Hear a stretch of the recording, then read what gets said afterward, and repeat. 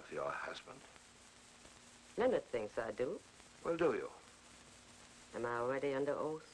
We are dealing with a capital crime. The prosecution will try to hang your husband.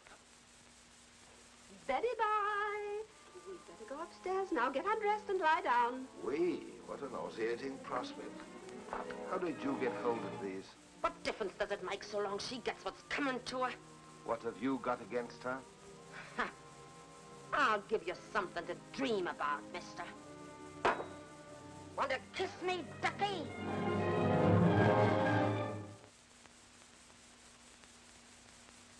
You killed Emily French.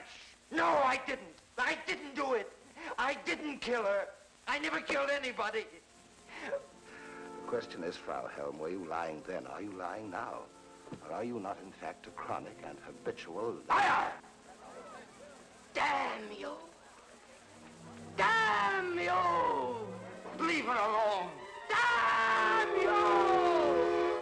Members of the jury, are you all agreed upon your verdict? We are.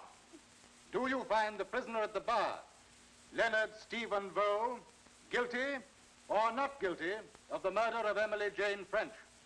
Guilty or not guilty? The answer to that question is the end of most mystery stories.